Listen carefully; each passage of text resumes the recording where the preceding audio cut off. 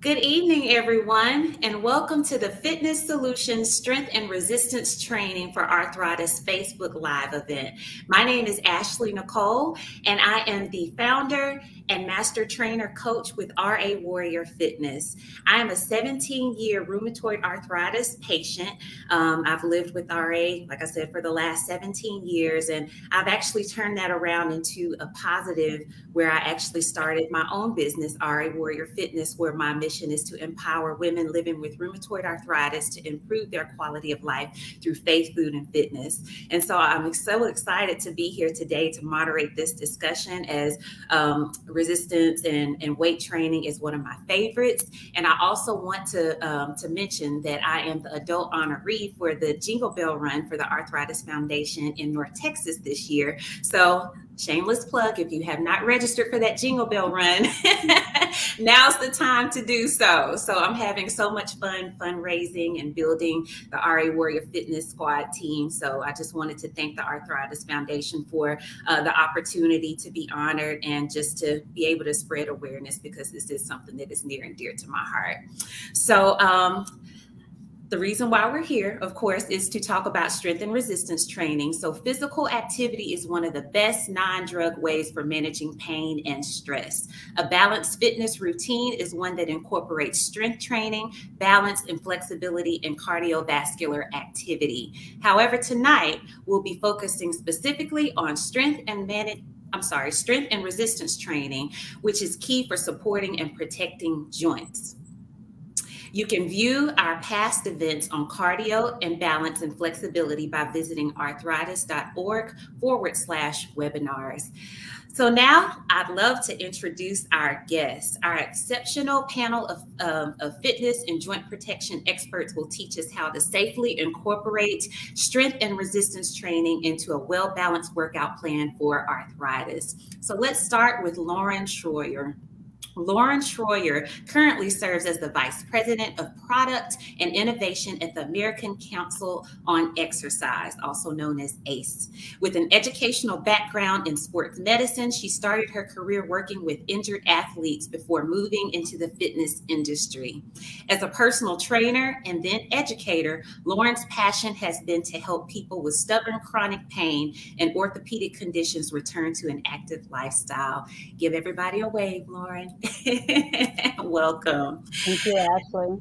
You're welcome. Now I'd like to introduce Jessica Hetler. Jessica Hetler is a doctor of physical therapy and director at the Hospital of Special Surgery Rehabilitation and Performance Department. She's also a certified athletic trainer, board certified in sports and orthopedics through the American Physical Therapy Association, and McKinsey certified therapist, which focuses on the assessment and management of spinal and other extremity musculoskeletal disorders. She completed her clinical competency in aquatic therapy, and her areas of clinical interest are shoulders, hips, knees, ankles, and lumbar spine. Say hello, Jessica. Welcome. All right, last and certainly not least, Miss April O'Connell is a certified hand therapist and a graduate of Boston University. For 14 years, she served on New York University's faculty as a clinical specialist, where she has heavily involved in research, mentorship, and the creation of NYU Health's American Occupational Therapy Association Hand Therapy Fellowship. She works with the NFL and MLB and is a founding member of the 3D Golf and Pitch Smart Labs, and specialized in athletic performance and injury prevention. Recently, she has joined the Southern California Orthopedic Institute, where she is excited to continue the Institute's excellence in rehabilitative medicine. Welcome, April. Thank you, Ashley. You're welcome. So thank you all so much for joining tonight. So let's get into it. Let's get started. Our first topic tonight is about getting started with the strength and resistance training routine for arthritis. But before we dive in, let's first define strength and resistance training and the role it plays in helping to manage arthritis. Lauren, would you like to kick us off with that as we define those two? Absolutely. Thanks, Ashley. So resistance training is I think sometimes misunderstood. People think of resistance training as big dumbbells and doing squats and throwing things around in the gym. But a resistance training really is training to strengthen muscles. And that can be done even with your own body weight sometimes, because sometimes strengthening is just your own body weight and you'll get stronger from doing that. So especially when it is for somebody who has arthritis or chronic pain, the medium that you use for resistance training becomes important. So you start to think a little bit more about implements like medicine balls or resistance bands, or even dumbbells like dumbbells or body weight training, so that you can control a little bit more the direction of the exercise itself. When you're locked into a machine, sometimes the direction that the machine takes your body is not a direction that your joints want to go. So that can be rather uncomfortable. But when you use resistance bands or you're using dumbbells or medicine balls, then you can strengthen your muscles in the directions that is most comfortable for your body and for your joints. And the importance of that is really endless. As our bodies are in pain, we actually tend to get weaker. We go into an inflammation cycle that will cause weakness in the muscles. When the muscles weaken, then the joints start to sometimes collapse in on themselves, take different positions, can decrease in space, and all of that can put pressure on the joint itself. So in the case of osteoarthritis, put more compression in there. And in the case of RA, you already have all the swelling in there, and now you're putting more pressure into the swelling. So the strengthening itself actually can create a little bit more space in the joints, so you can move more fluidly and more efficiently in your activities of daily living. So resistance exercise is extremely important for people who are struggling with arthritis. Yes, I absolutely agree. Is there anything that you'd like to add, Jessica or April? I think that was an awesome explanation. I would actually like to add something to that. I think that's a really, you made excellent points. And I think when you look at the research and you scrutinize it, you see that we compare exercise to all forms of medicines, right? Look at cortisone injections, Tylenol, NSAIDs, things to make people feel better. And we can see from these high levels of evidence that exercise wins out with all of these things. So traditional treatments like cortisone injections, there is actually better long-term results with using exercise rather than cortisone injections in the medium and long-term with long-term results. And when you compare ibuprofen and Tylenol, exercise therapy seems to be at least as effective as using NSAIDs, and 2 to 3 times more effective than using acetaminophen in reducing knee arthritis in a systematic review that was published a few years ago. And even if you look at arthroscopic surgery, that's not even surviving the scrutiny of placebo effects. Arthritis or exercise always seems to win out when you look at dealing with painful arthritis. So it's great. So you want to just be careful in terms of prescribing it, not to overload the tissue, especially with RA. So you want to be very thoughtful in how you dose your exercise, just like you would use medicine for anything. You don't want to overdose. You don't want to underdose. You have to find the Goldilocks of dosing for exercise for it to be the most effective. Absolutely. I love that. And so it kind of goes back to that quote, movement is medicine. And I really feel that that's true. Movement is some of the best medicine because it's just good for the body. Awesome. All right. So what are the best types of physical activity to promote strength and resistance training for someone with arthritis? So I'll kick that off to anyone who wants to answer. The best types of physical activity to promote strength and resistance training for someone with arthritis. So whether that's free weights, lifting versus resistance bands versus body weight. So I think it's really dependent on the person and where they're starting from. I think that's really something to consider. People who have arthritis have different levels of activity in their lives right now. Some are just starting to experience pain after years and years of a very active lifestyle. Some have been kept maybe away from an active lifestyle because of the pain that they've experienced for a long portion of their life. And where you begin is it's really important to remember where you begin is just where you are, and that's just okay. And the first step is finding something that feels good in the moment and doesn't hurt more the next day. And sometimes it's a little trial and error for people to find that right thing. It's one of, as you said earlier, one of my passions is helping people find that through trial and error is, okay, what is the right thing that makes you feel good right now? It's not painful while you're doing it. And tomorrow, it's still not painful. And we haven't increased the pain. We haven't made things worse, because the reality is a lot of people with arthritis are struggling with pain every day. So what we're looking at is, what is your normal baseline of pain and how does that change? And is that normal baseline staying the same? Okay. Then what we're doing is okay, because if it's staying the same, we're still successful and we're working our way towards progression.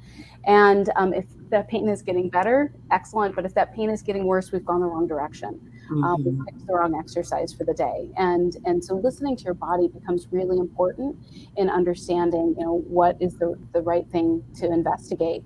I always start with body weight training.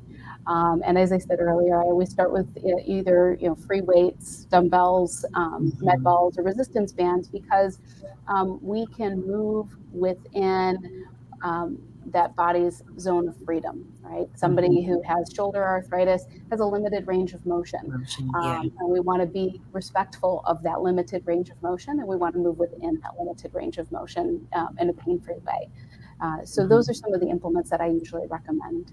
And I love what you said as far as meeting the patient where they are, the client where they are. And that's one thing that I tell my clients all the time is to, not focus on what you can't do in this moment, focus on what you can do and do more of that, but still listen to your body, so that's so true.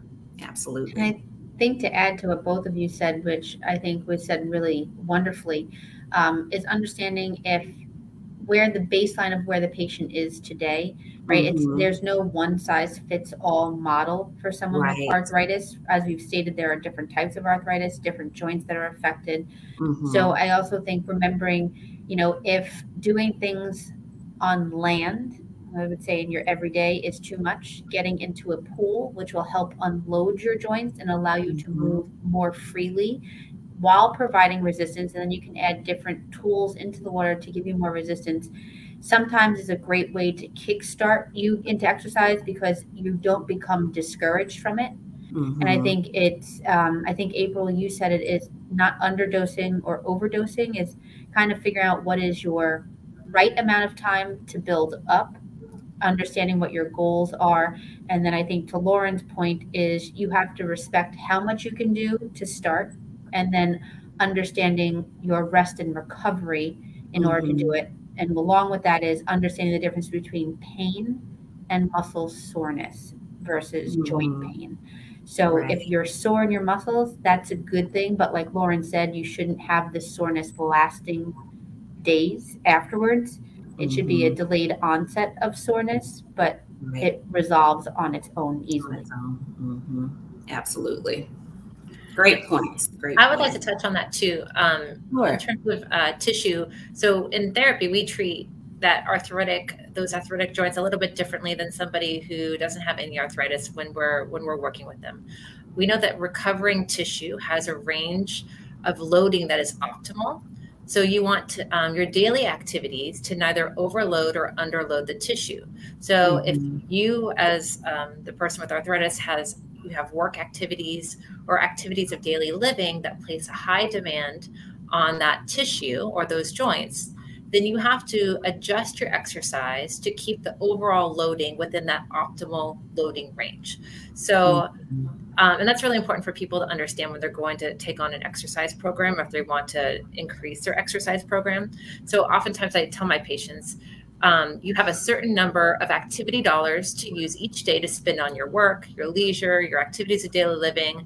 And then if one of those areas increase, let's say you have to go paint a bathroom or you're cooking a Thanksgiving dinner, other areas will then have to decrease so you don't increase that tissue irritability. So it's like activity dollars for the day, right?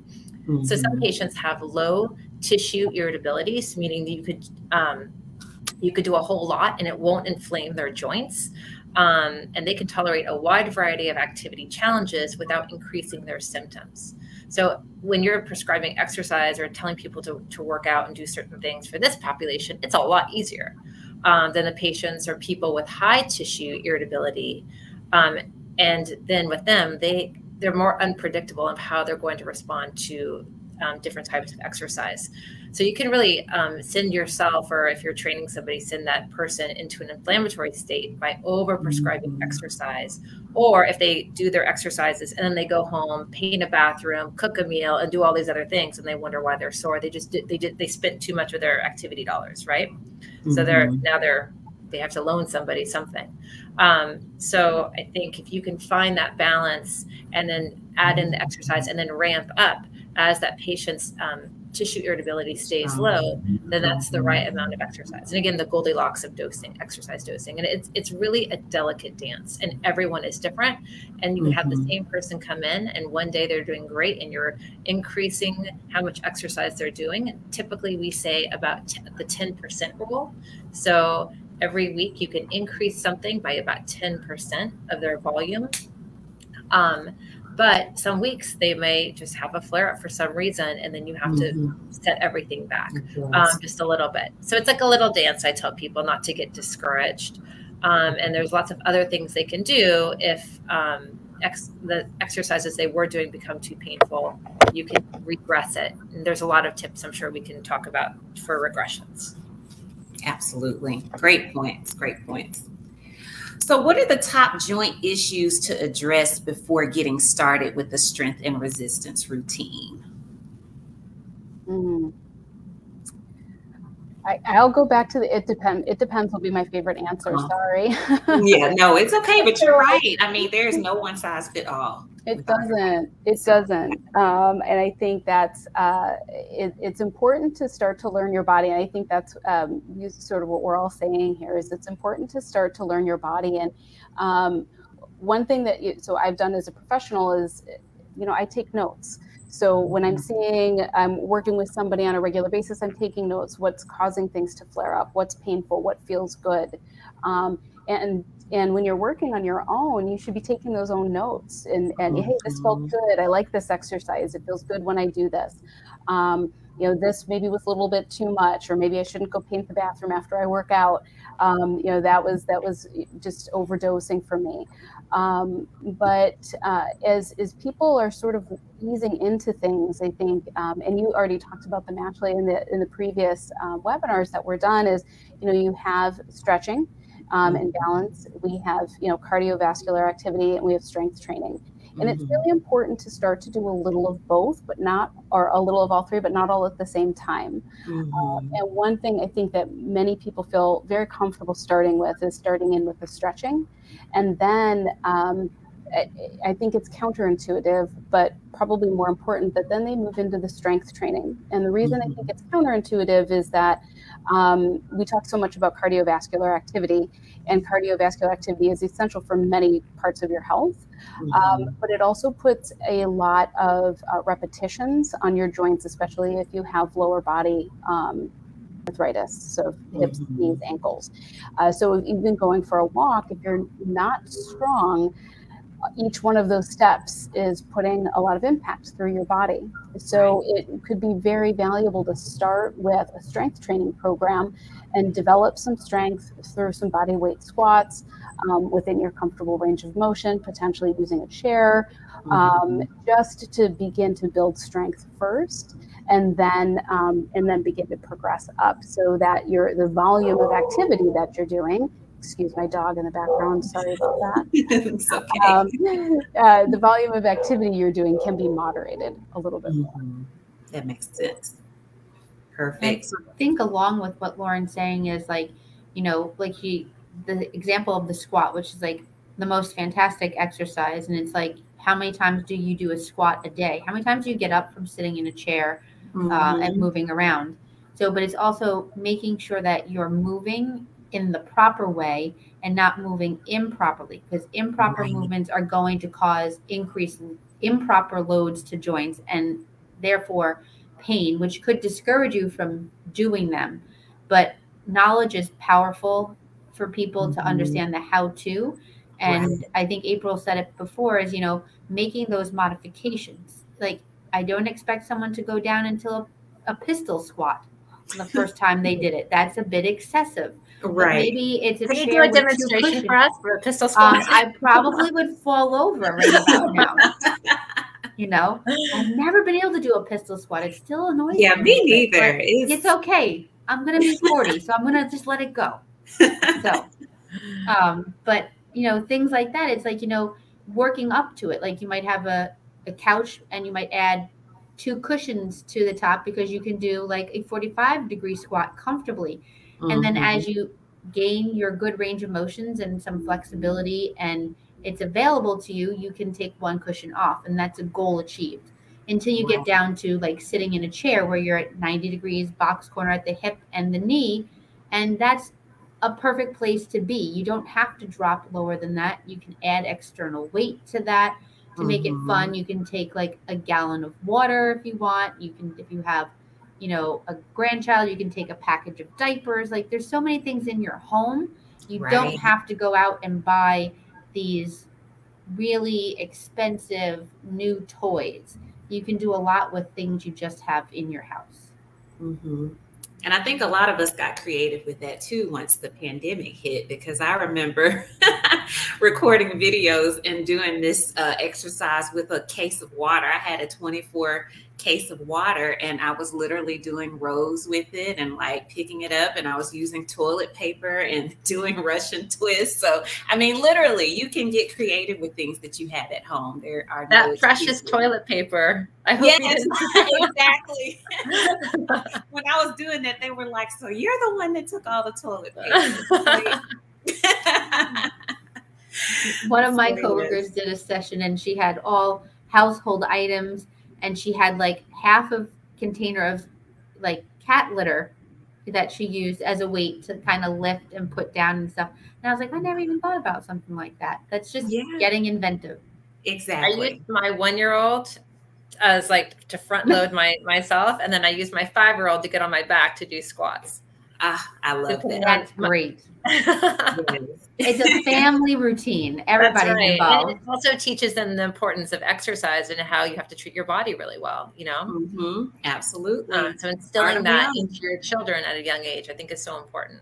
It is. I think in terms of exercising, finding the right type of exercise is really important, and making modifications as you see fit. And especially when it comes to arthritis of the hands and the wrists and the shoulders, we also don't want to forget our neck. So any weight bearing joints, people I'm sure listening can know all too well, your cervical spine or your neck, your lower back, all of those things. And if you're stiff or you're in pain, your body is always going to go to the path of least resistance. So let's say if you're weak somewhere and you go to do something, and you're very weak in your core, you may want to squat or sit down or lift things using so much of your lower back. So understanding proper technique and maintaining and gaining strength through your core, your trunk, is going to be so important for your limbs and extremities to move off of a stable base. Sometimes I tell my clients, make sure that they're checking in their chin, so they're stacking their spine one on top of another as they're lifting and lowering. And sometimes it's helpful if they have shoulder arthritis to do an exercise with their back against the wall, so it creates some stability for their shoulder blades to move on. It also cues them to pull their chin in and align their spine so they're not leading with their neck. And you'll see a lot of people when they're lifting weights, they look like this, right? That's because they lack good stability in their core, their pillar. So I tell people to pull their chin up, help with breathing. So diaphragmatic breathing can be helpful when doing exercise. So you're maintaining the most movement efficiency as possible. And if they're still having problems, I tell them to place their tongue to the roof of their mouth to help create added stability as they're lifting. Because if they are weak in their core, they may need to find stability from somewhere. So rather than it being in their low back or their neck jutting out into forward flexion, they can pull everything up, get it nice and tight, and then use they still lack strength, use that tongue into the roof of their mouth to help them. So that's a little cue that I'll give to my patients, or having their back against the wall to give them some support, and also proprioceptive cueing. So when they feel the back against the wall, they'll say, okay, this is how my body should be. And then over time, they can step away from the wall where they may not need that support anymore. And then in terms of just blindly giving patients a number of sets and repetitions and days per week to do something, the prescribing therapist or the personal trainer or the patient or the exercise person who's with the patient or with the person should really want to think about what they're trying to achieve, right? And what stage the arthritis is it in a flared up position? Is it in remission? And what is their activity tolerance?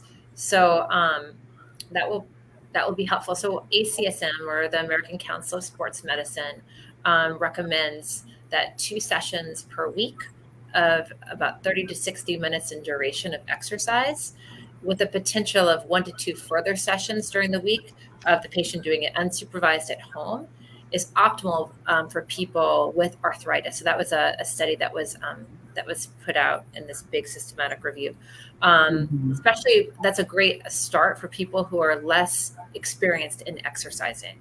So at least you start with 2 sessions with maybe somewhere where it's guided, and then you try to do it on your own without it being guided.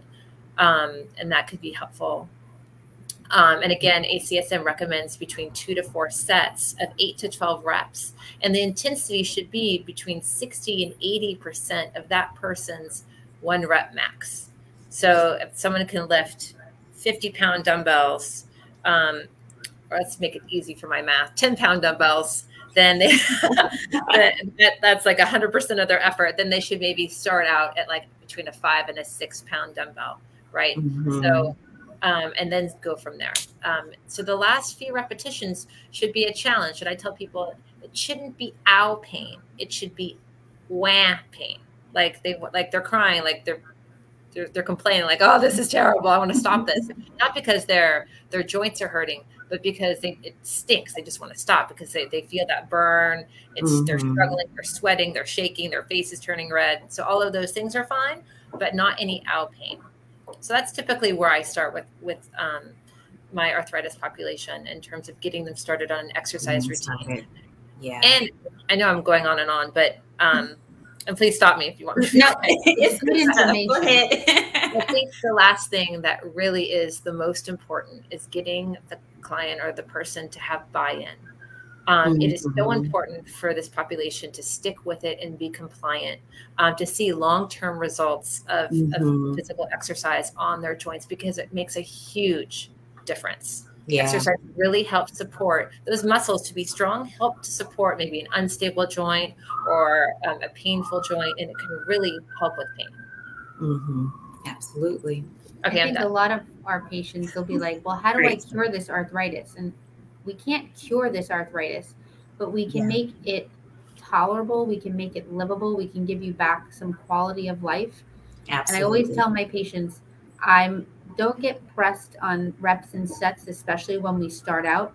I want quality, not quantity. Right. Love that. Love that.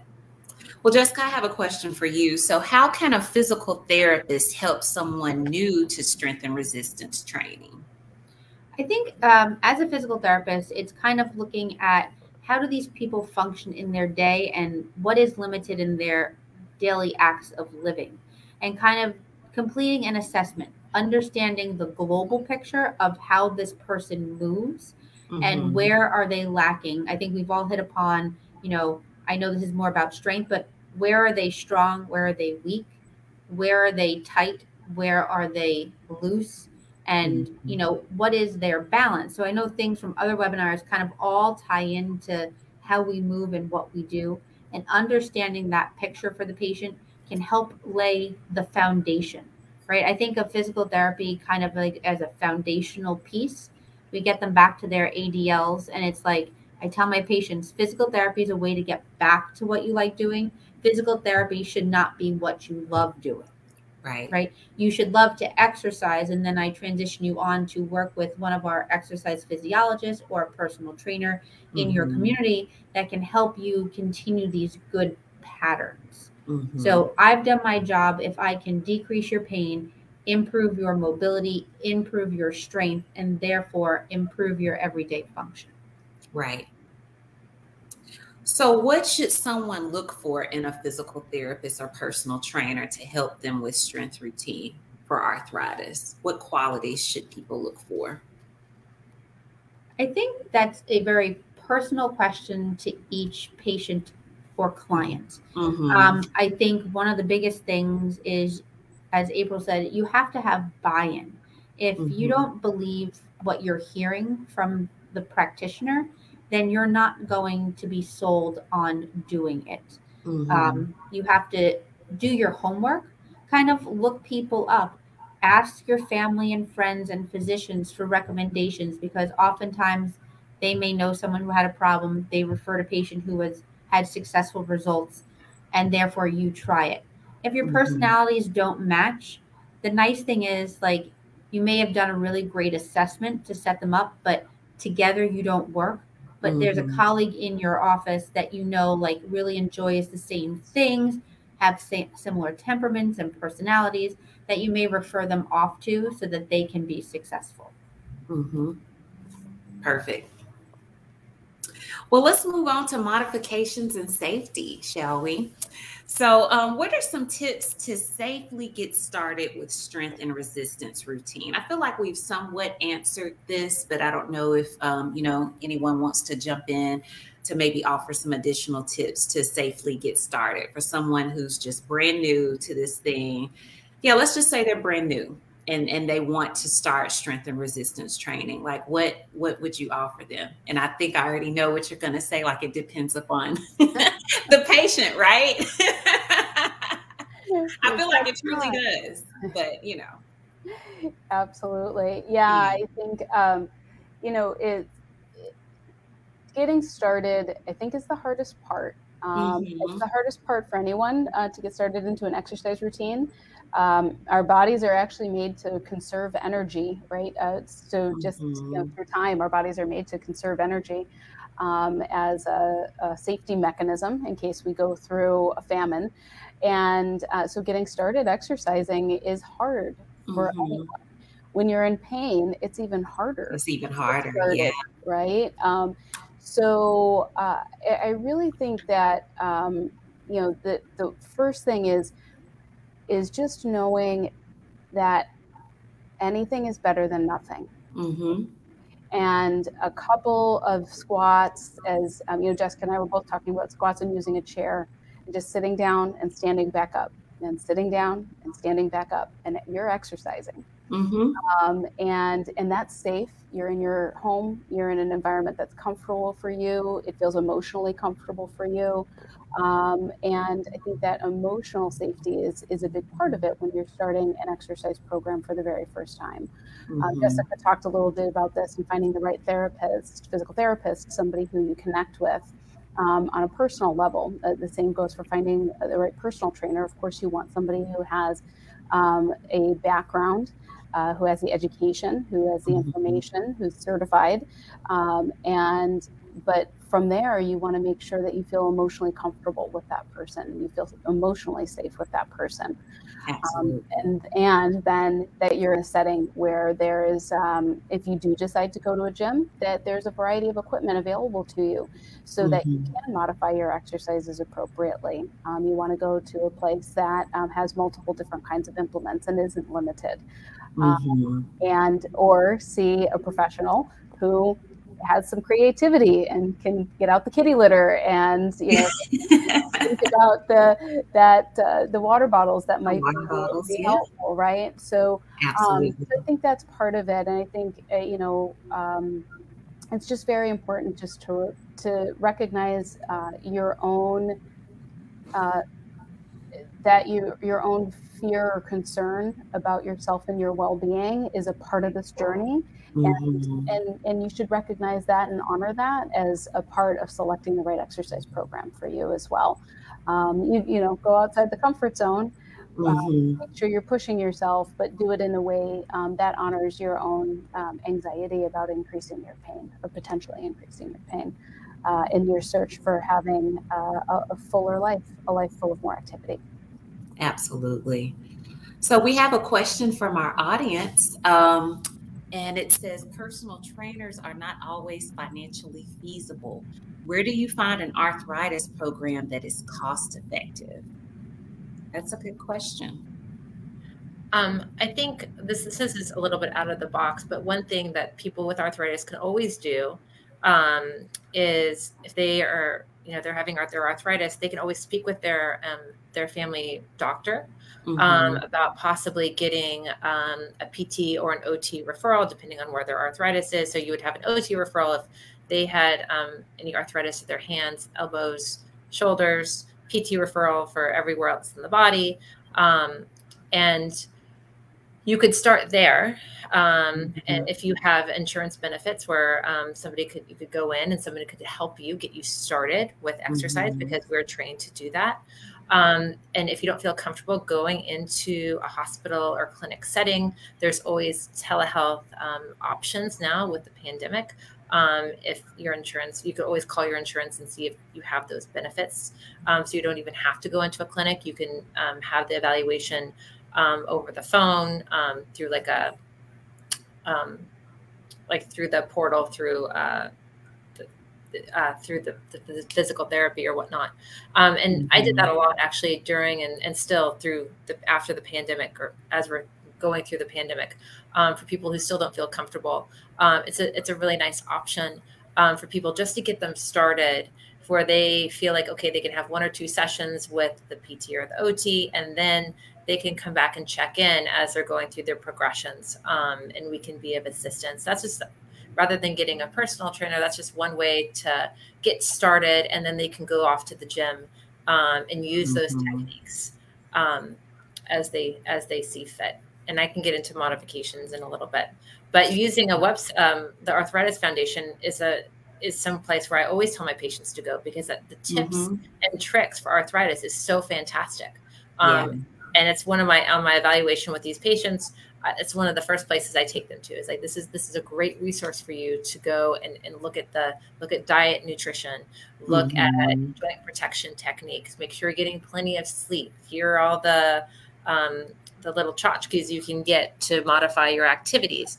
So those are all, this is another great resource just to look at and have tips and tricks for everyday things, how to get in and out of the car, and for travel, and for gardening, and for exercise. So it's a great resource.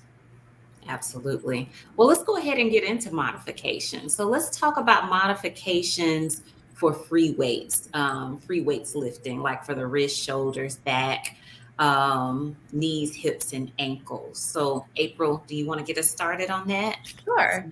So people have, so I have no one pays me for anything. So when I talk about different things, they're just my personal things that I like. I have nothing to disclose. So some things that I tell my patients to do is, when you're gripping weights, oftentimes people will hold their stress either in their neck or their hands and over grip things. And when you over grip things, especially if it's weights or bands or cables, you can irritate your arthritis in your hands or your wrists. So I always tell people to really relax your grip on your weights, on your free weights. And if that's really still too hard for you, either you can get gloves to pad your hands and also provide neutral warmth and compression to your joints, or even edema gloves. You can find them online. I like the ones that are 3/4 length, so your fingertips are still out, so you don't lose the feeling to your fingertips, but it provides neutral compression and warmth to your hands. And sometimes I'll use those, if they're working out, or oftentimes if you're sleeping at night, to just kind of relax everything and let everything kind of settle down, because our bodies do swell at night, and that can create more pain and stiffness when you wake up in the morning. So the edema gloves can be really helpful.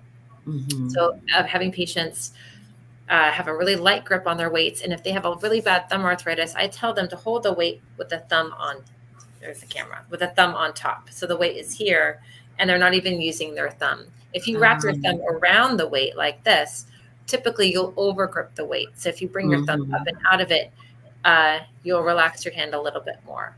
There are different types of splints that you can use that are soft neoprene splints. There's a variety on the market.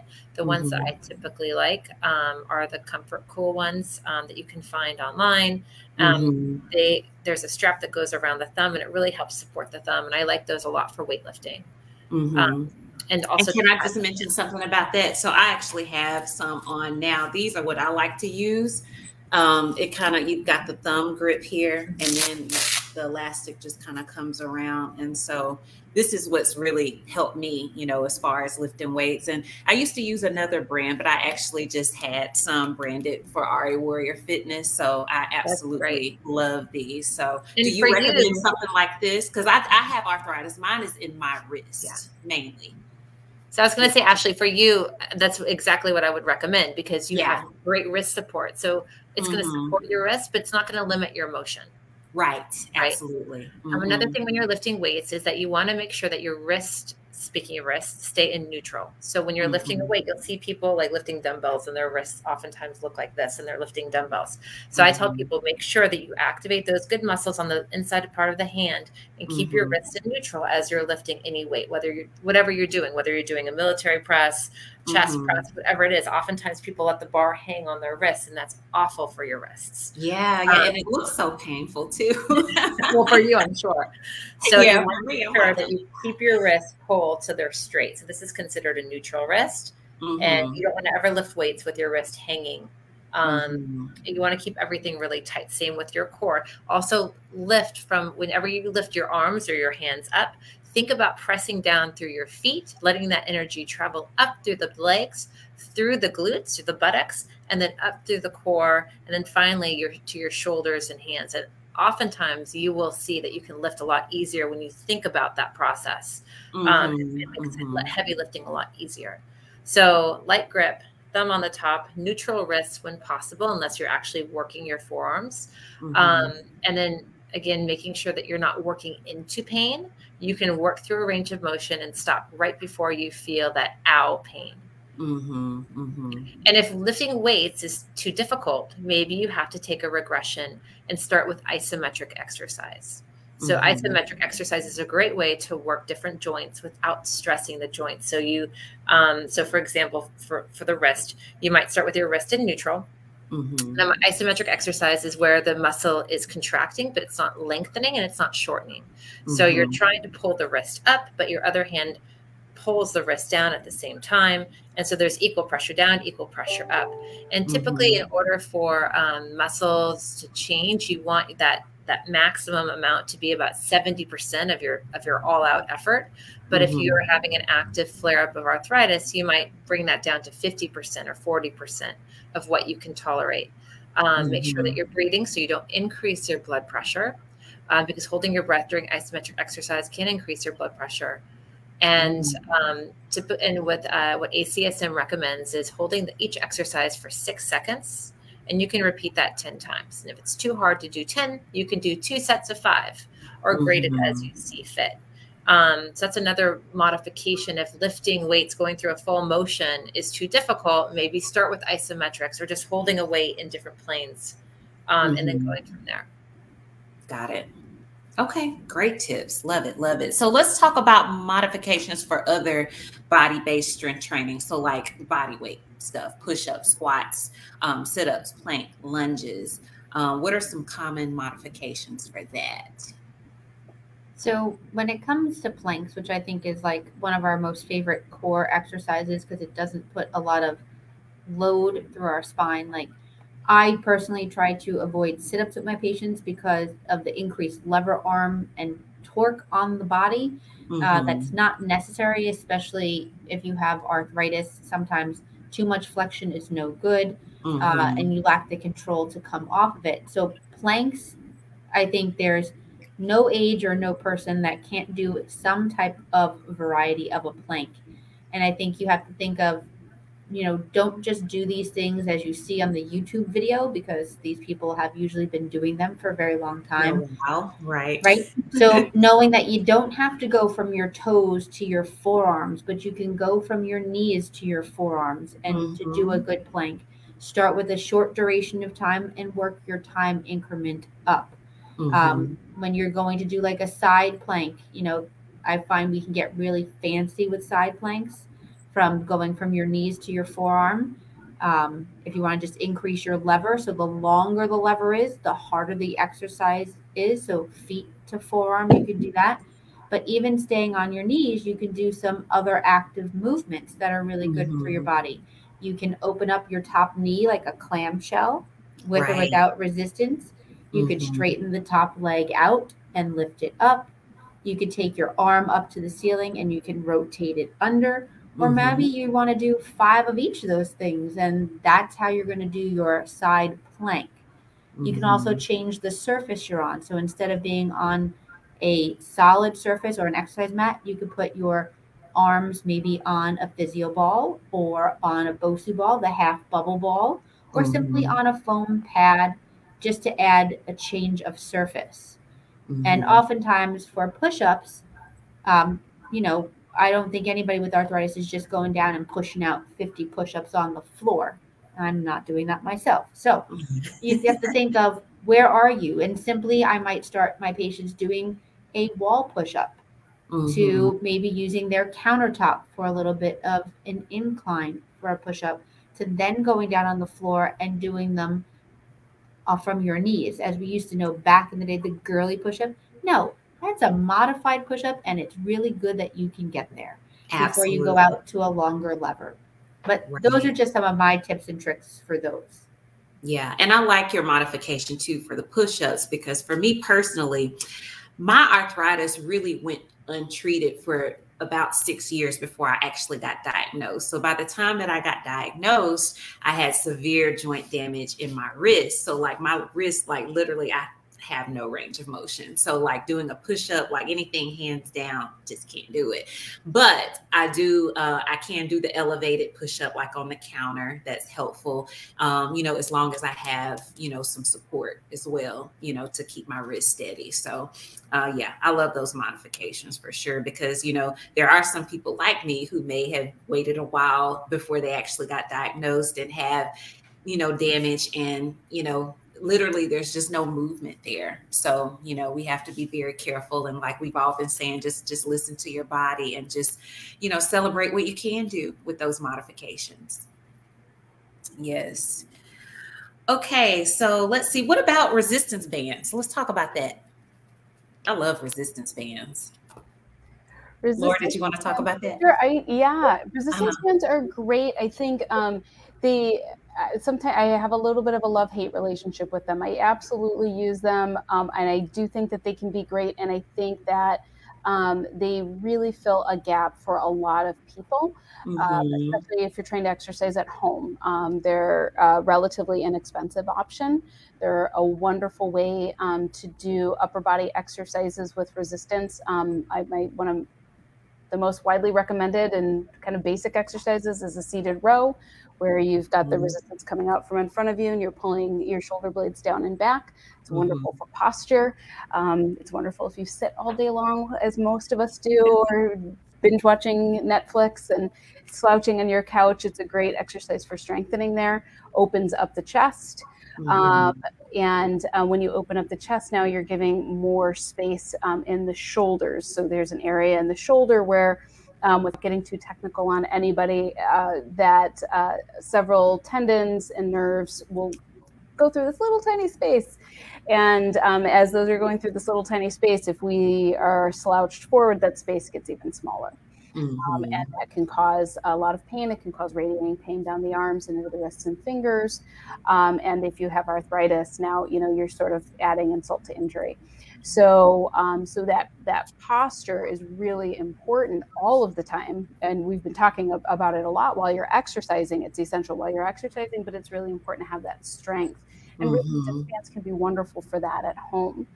The reason I say that I have a love-hate relationship with them is that as a resistance band is a rubber band, and it gets more taut the more you pull. So the end of your range of motion is actually the hardest of the pull. So if you're doing a row and you're getting to the point where it's hard and you're here, you're much more likely to go into the wrong position. You're much more likely to shrug. You're less likely to be able to keep your shoulders down, and you're less likely to get into that nice full squeeze through the shoulder blades. But right here, it may feel like you're not doing anything at all in the beginning of the pull. So one way to get around that is to stand in a position where you're doing a partial range of motion, so that you're at the right resistance for maybe your elbow start bend, and you're just doing the end of that range of motion, and you're working through that, but really focused on that squeeze back and down with the shoulder blades. And then you take a couple steps back, and now you work on the beginning of the range of motion, which might get a little bit more of your forearm and through, through the biceps. So it's a workaround. It's an unfortunate reality about the resistance bands, is you do have to work around that. It's just the physics of how they work. Right. And when if you're in a gym, you've got a cable pulling machine that is made specifically for something like that. So resistance bands can be great, but you really do have to understand the implement and use it at the right time. The other time I see people using resistance bands a lot are during squats. So they'll hold on to the resistance band while the resistance band is under their feet, and they're holding onto the handles and they're doing a squat. And again, the resistance that you're getting from the band is really only at the top. It's actually really when you're standing up, that's when you have the most resistance. So when you're deep in the squat, you're not getting as much resistance. So just understanding the implement, understanding why you're using it and when you're using it, and using it the right way. One of the other great things about a resistance band, as we were talking about wrists, is a great modification is because of the way that the handles are made, you can actually loop your hand through it and keep your hand open. And you can actually have it looped so that the handle is behind you and your hand may be kind of parallel with the band itself. And now you're just sort of pulling with your hand as opposed to having to grip and hold on tightly. So there's a little bit of a modification you can do there. So pros and cons, be aware of it. And again, be aware of how your body is reacting and responding to that type of a resistance. Right.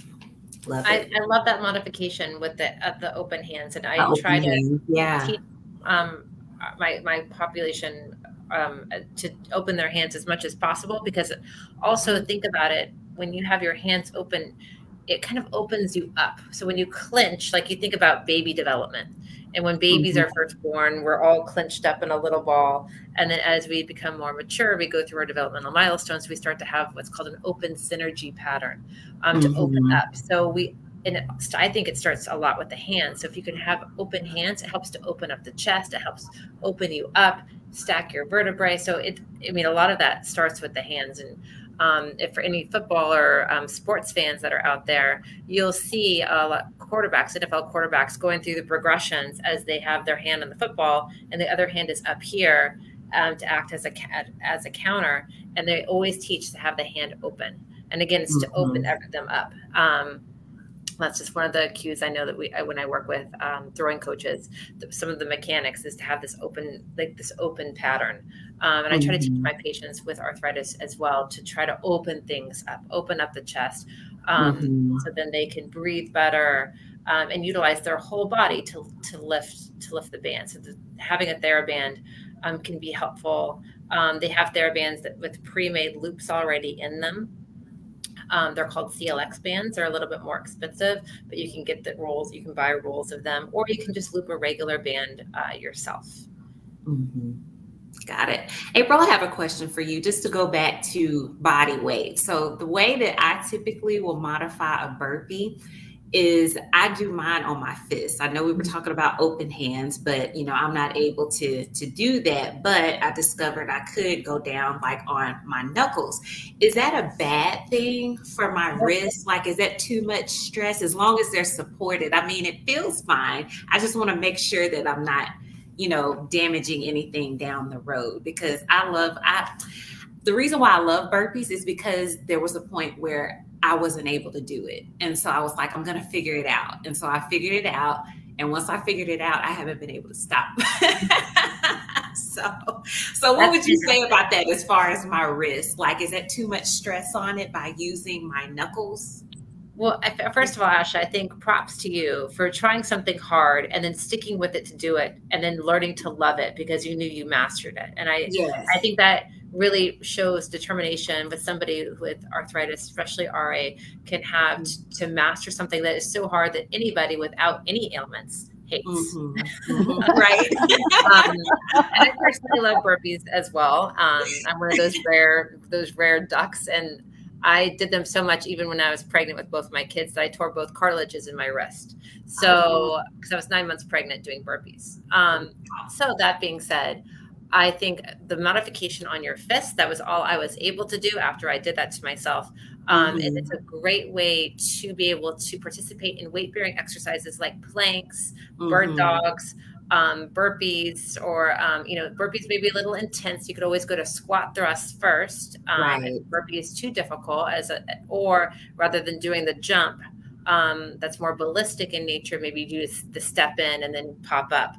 So there's lots of ways to modify a squat thrust or a burpee, but the best modification for your hands is your fists. And one of the physicians, the orthopedic surgeons at NYU that I worked with, always would have me come into the room with him when he was seeing patients who were these yoga people. They always had shoulder pain and wrist pain and everything else. And so part of my instruction was to teach people modifications when you're doing things on your hands. This hyperextension into the wrist when you're weight bearing is really difficult on that joint. Your wrists don't like it. Even normal wrists, it's not that great. So it's better if you can. So if you are doing things on your hands with your hands open, the part of your hand that is on the radial side, so this part of your hand is the part that really should be bearing most of the weight. It takes about 80% of your body weight. So if you are able to go into your hand with your hands flat, you should try to think about pushing through like the base of the index and the middle fingers, because that's going to be the part of your wrist that is supposed to take a lot of that load, not this side of the wrist. If that still is something that's bothersome, the next step I would do is, okay, if you could do it on your fist, that might be okay. It might be hard for people who have arthritis of their MP joints, the metacarpal joint, which is this big joint back here. They're prone to arthritis. So therefore, I might give them yoga blocks or a push-up plus handle. But again, not holding it tight, just kind of resting your hands here with an open hand and just resting the push-up handle or the yoga block to do your exercises. Sometimes if you're also elevated, more of an incline, that can be a little bit easier on the body as another modification too. But doing things on your wrist, if you can tolerate it, is actually better for anyone rather than an open hand and really pushing through. Because I see a lot of people, normal people without any ailments, having issues with their wrists from doing too much yoga and weight bearing. Yeah. Awesome. All right. Well, thank you. I'm going to keep on doing burpees. So we've got a question from the audience. Best strengthening exercises for wrists and shoulders. So I'll double down on my rows. I'll double down on those seated rows. I really will. If you're in a gym and you're doing a seated row, a cable pull, I always like to joke, it's the old-fashioned Arnold Schwarzenegger exercise. It's one of the best exercises that you can do. Everyone should be doing them. They should be doing them a couple times a week. But that seated row is an absolutely wonderful exercise because it opens the chest, strengthens the back. Whenever if you're seated and the weight is in front of you and you're holding on to it, it's going to pull you forward if you aren't creating a counterbalance, right? So immediately, as soon as you hold on to that, your entire spine, all the muscles of your spine are now active just by holding on to it. So it's just a wonderful exercise for posture, which is very important for wrists and shoulders. And we've talked about this a little bit. The neck position is extremely important for wrists and shoulders. So I really do double down on the seated rows. But the other thing that I think is important is finding exercises where you're able to hold on to whether it's dumbbells, or different size implements. So your hands become stronger based on your grip. So if you're gripping things that are small, your hands are stronger here. People who have maybe severe arthritis in their hands can't grip onto something small, so they might need something a little bit larger. If you're early in a progression of arthritis, you might want to keep challenging your body to try to hold on to those small things. So if you take dumbbells that have a little bit of a smaller grip, now you're going to be challenging your hands. So that can be even with bicep curls, or what we call hammer curls, where again, the neutral wrist, and you're just kind of coming through here. So your thumb is pointed up towards the ceiling if you were to give it a thumbs up. In that hammer curl, that's a little bit of a different position than what a traditional bicep curl would be, where your palm might be facing up while you're doing it. So these different positions are going to strengthen your wrist and your forearm in a slightly different way. As we were talking about before, the different position of your hands while you're doing different exercises is going to have an impact on your wrist. Your wrist is actually not strong.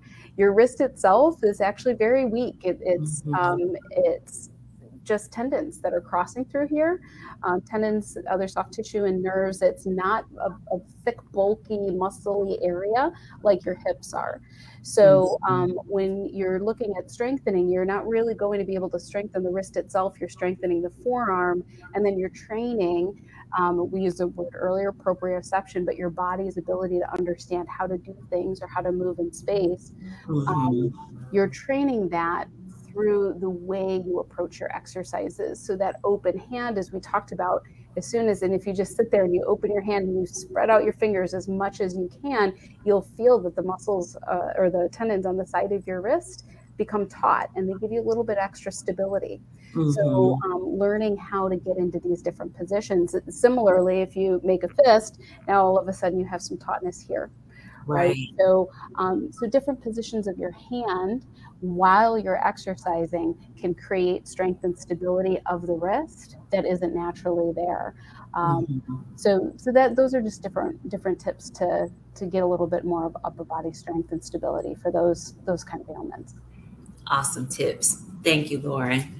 So before we move into the next topic in maximizing benefits and minimizing pain, let's talk about chair exercises. Lauren, I know that you kind of touched on that as well, but what are some good chair workouts that will help someone who has limited function and mobility? How can that help them strengthen themselves? So clearly, you know, we already talked about the squat, you know, standing and sitting. Is there anything else that they can do in the chair to help? If you have a good chair that has arms on it, this is another way to get a little bit of upper body exercise, is by using those arms and using your legs at the same time. So now your legs are helping you up and your arms are helping you up. So that press down onto the arms can give a little bit of an upper body strengthening. It's really important if you're doing that, that you're not using your shoulders forward, but you're using your back muscles. And I think, again, that's a little counterintuitive. People think they're using their arms, but as you push down into that chair, if you engage your back and push your shoulder blades down, these very big muscles in your back called the latissimus dorsi, or the lats, will engage, and they're huge muscles. They're wonderful muscles to help your stability, and strengthening those by pushing yourself up out of the chair is just another great exercise. Of course, you want a stable chair, no wheels, nothing that rotates. You know, one of those big, heavy dining room chairs, are the kind of chairs that I'm imagining, but something that you know that you can put your body weight on, sturdy, stay put underneath you. Absolutely. Awesome.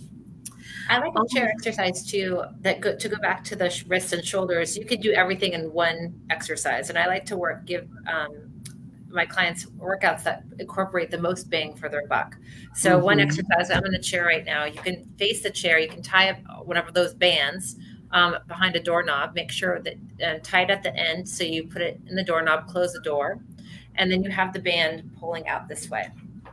So if the band was coming from the door over here, I would have my arms straight out like this. I would make sure I set my shoulders. So now I could just even hold that as my exercise, keeping my wrist in a neutral position. Now this is going to work the outer part of your rotator cuff. So you can work this isometrically. And same with your wrist, the forearm and the muscles in the back of the wrist, if the band is coming this way. Alternatively, you can turn around. So now the band is going this way. And then now you're working the internal rotators of the rotator cuff and the forearm flexors. You can hold it isometrically and just hold it for 30 seconds and do 3 sets, or you can work up to a minute.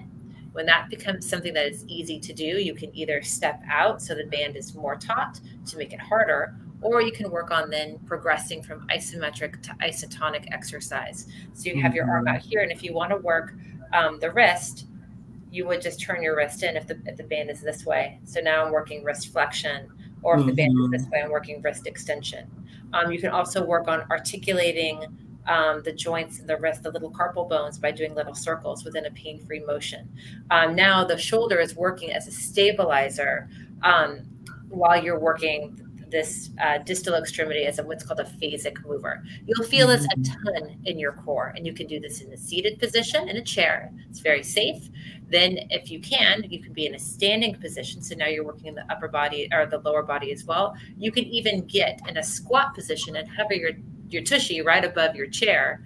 So now you're in a squat. This is very advanced. And you can be doing the same exercise. So now you're doing lower body, you're doing shoulder, you're setting your back, you're doing all the parascapular muscles underneath the scapula while you're working the forearm and your grip. And again, you can hold onto the band, or you can have an open hand depending on what feels most comfortable for you. So that's a great exercise to get all of these different things with the most bang for your buck, with regressions and progressions as the person sees fit.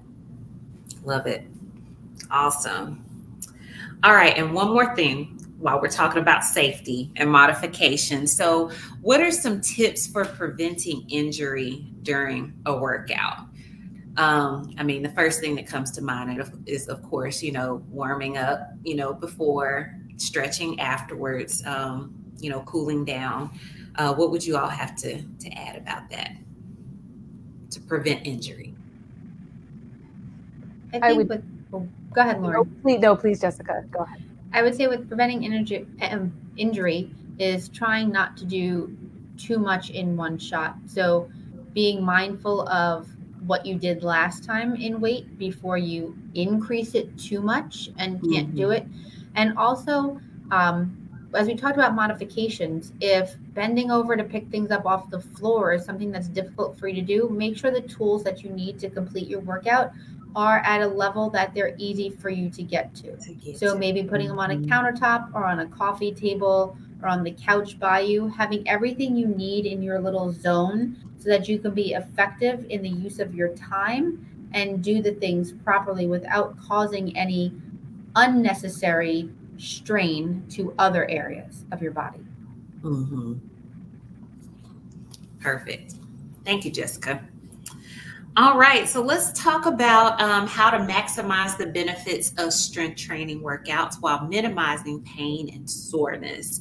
So what are some do's and don'ts before and after working out to maximize benefits and reduce pain? So for my clientele, my population, I tell them to have a dynamic warm up beforehand, maybe heat up their joints beforehand, whatever that might be. So typically I think a dynamic warm up where you're going through range of motion exercises, especially if you are very stiff, this can help warm up the body, help heat up your core, increase your heart rate. So then now it's pumping blood into the extremities to warm everything up. So then you can go through your exercises a little bit more safely. So dynamic warm-ups can be really, really helpful. And also I like to do these types of stretching prior, because then you get that joint mobile. You push lubrication into the joint so the joint can move a little bit better.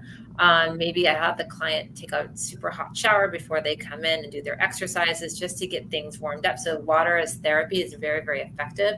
And they can do things, what we call closed chained exercises in the shower. So if they have shoulder stiffness, they can't get their shoulders up, I say just take a wet washcloth while you're in the hot shower with the water as hot as you can stand it on your shoulders, move up the wall in your shower.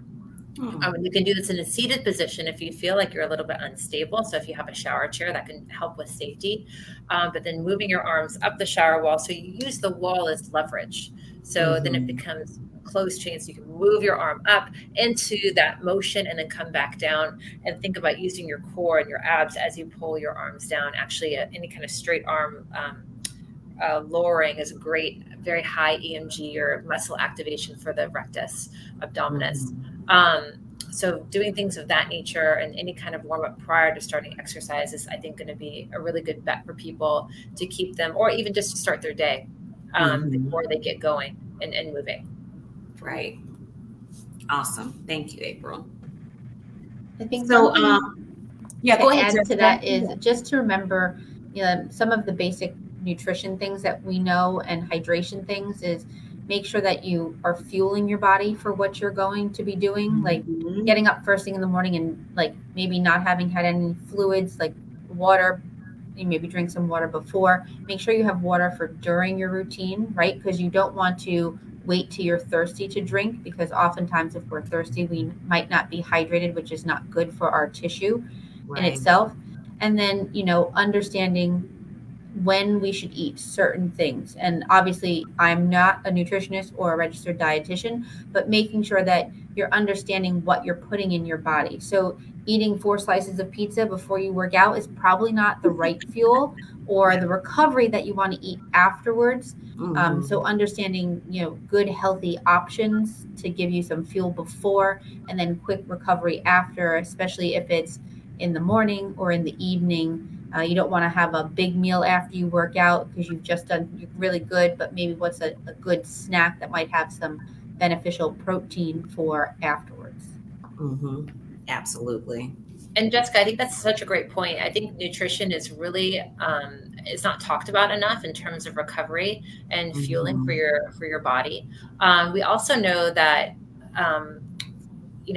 a lot of our immunity and how we feel lives in our gut, right? We know this through an abundance of research. So what we fuel our body with can really control inflammation in our body and can provoke increased exacerbation of arthritis. It's well documented. I saw, I don't know if you guys know this, he's a physical therapist and a clinical nutritionist, and he spoke, Joe Tata, he spoke at a conference that I spoke at a couple of years ago, and it was like mind-blowing of he was talking about chronic pain and how you can just change your diet a little bit by keeping a food diary for one day and then just maybe removing one thing that might be inflammatory, like alcohol or red meat or, any things of those natures, and replacing it with something that we know might be really good for you. And just doing it one step at a time. And then the next week you take out another thing. So it's not huge, drastic changes, but you're making these tiny little changes to help guide in nutrition, because it's such an understated piece. We want to go to the quick fix, which is medication. How can I get rid of my pain right now? But all of these things are long lasting and proven, take time and aren't always the most pleasant. I would rather have 4 slices of pizza before I work out, but I know I shouldn't. So maybe I have some sort of protein. And if you don't eat meat, there's plenty of options as a vegan or a vegetarian in terms of legumes and ways to fuel your body that way. And especially after exercise, having ample amounts of protein to give your body the nutrients to build collagen, to build muscle, to help build bone. And we know that the more muscle you have, the more bone density you will have, because the bone has to build and adapt to the muscle around it. And that could be really helpful for people who suffer from osteopenia or osteoporosis. I remember a registered dietitian and exercise physiologist that I have the pleasure of working with at HSS. There are 2 things that always stuck out to me is make your plates colorful, right? So different colors have different nutrients. So don't be boring and always have the same thing on your plate. Color is good. And then 2 is like one of the best recovery drinks to have afterwards, provided you're not lactose intolerant, is like a chocolate milk. So Lauren, I'm not sure. Yeah, your thoughts on those too.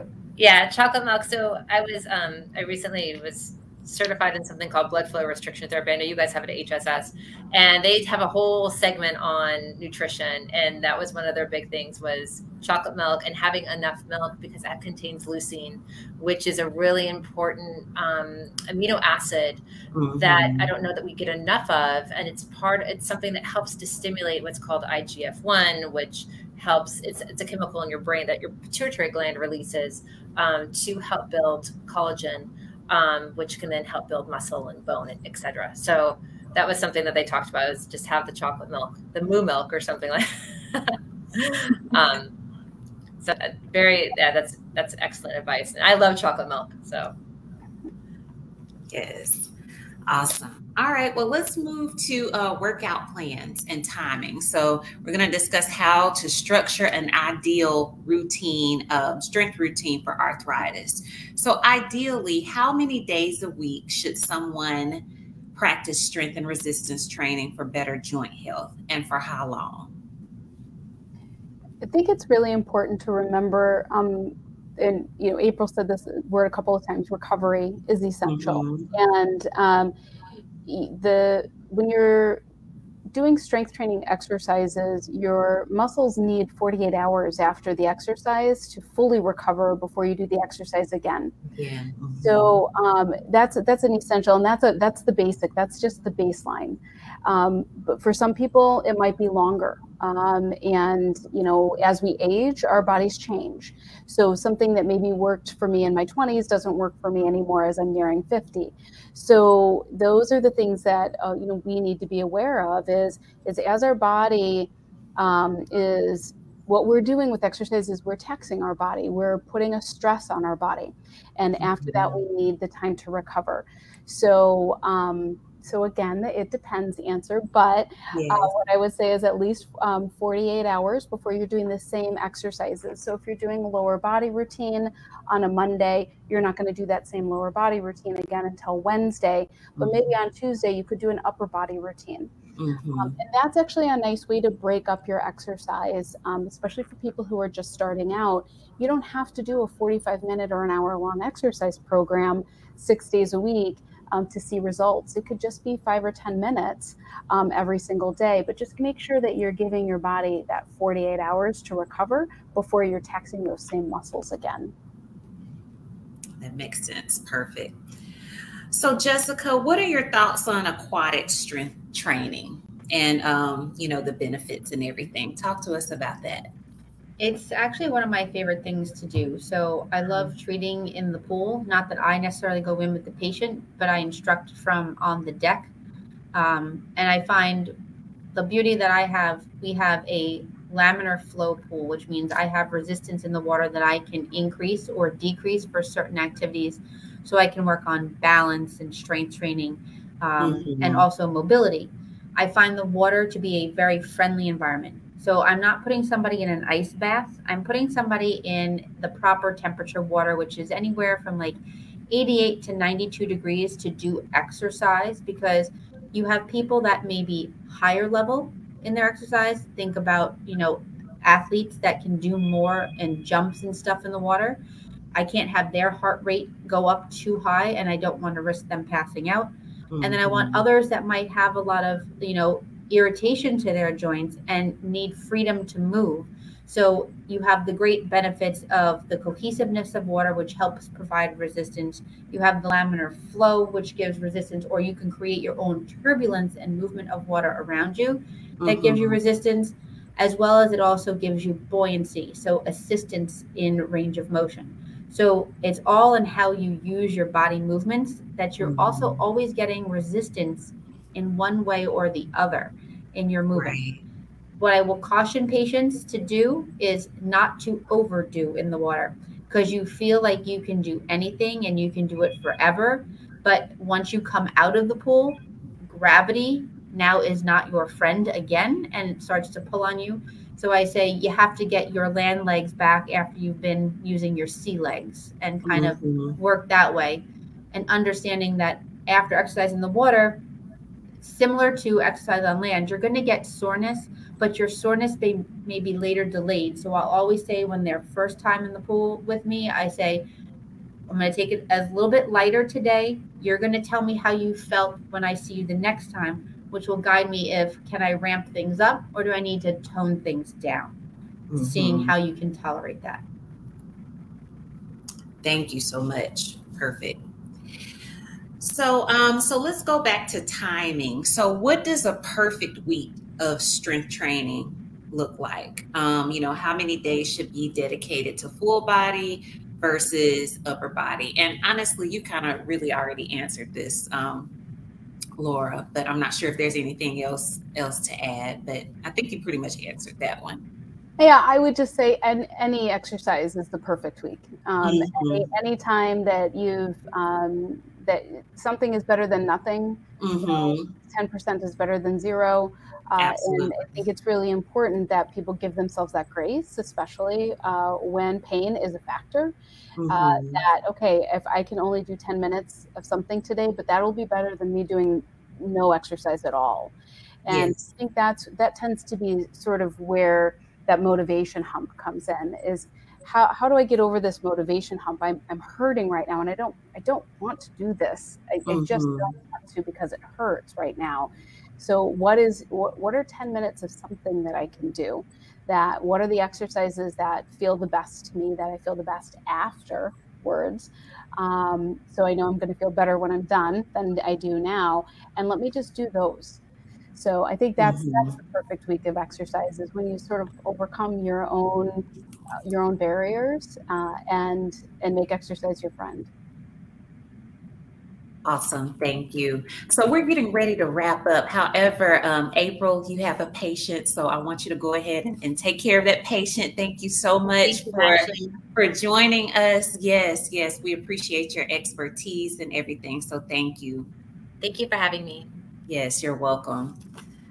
All right. So we're going to go ahead and continue.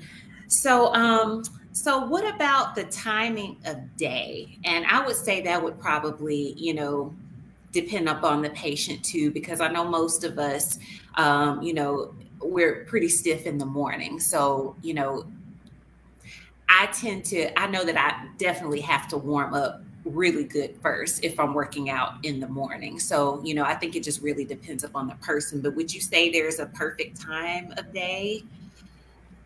There's really, I don't think there's ever a perfect time of day to do many things, but right. So I think it's like what works best for you, what time increments works best for you. Because if you're saying you're going to do it every day at 3 o'clock and that's a crazy time for you, you're not going to stick to it. You want the exercise to be a motivating part of your day. You want it to help you at your times where you need that little pick-me-up.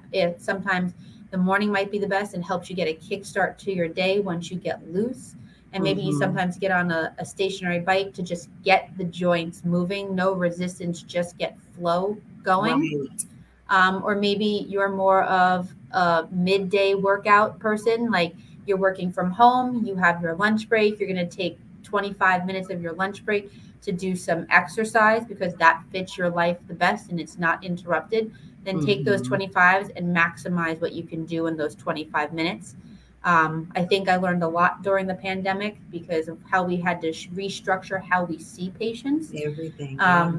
And there's a lot that can get done in 30 minutes, and you can feel really successful in 30 minutes, whether you're recovering from surgery, learning how to move for the first time, or exercising. It's just about that efficiency plan that you put forward and sticking to it. And I'll tell my patients, don't try to bite off more than you can chew, because then you're going to fall backwards, or maybe stop doing what is really good and needed for your body. Absolutely. Thank you.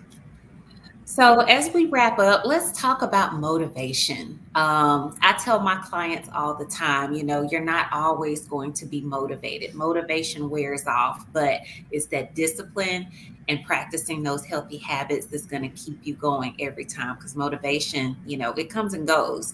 So what are the best ways to stay motivated when you're having a bad day with arthritis? What would you say? I think it's having a reason. I think really tapping into your reason why. What is it that I'm getting out of this every day? Why have I decided that an exercise routine is right for me? What are the long-term benefits of what I'm doing? And exercise, I think one of the things I love about it is it's about showing up. It's about doing it. It's about doing the work. And even if you're doing a little less, I'll even just say for myself, I went to the gym yesterday and I was on the elliptical, and 25 minutes in, I said, I'm done. I'm off. I'm getting off. I just was done. I was tired. And instead of going and doing the weight training that I had planned, I went over and I stretched and then I went home. And that's okay because I showed up at the gym yesterday. Exactly. And that's really what it's about. It's about showing up on a regular basis. So, you know, what are the things that you need to remind yourself each day when it's a hard day? It's why am I doing this? Different motivators for different people. A lot of my clients have said, you know, I want to be able to get on the floor with my grandkids. I want to be able to play with my grandkids. I want to be able to hike. I had a client who wanted to be able to hike out into the wilderness so she could take pictures. You know, so there are, what's that thing that you're striving for? And then when you're having a bad day, whether you've got it written on a Post-it or a note card or, you know, just a mantra in your head, whatever it is, just remember what that is and go and show up and just do something that day. Absolutely. And, you know, Laura, that's exactly what I tell my clients. Like when I do a health assessment before, you know, we get into anything else, I have them to write down 5 reasons why their health and wellness journey is important to them.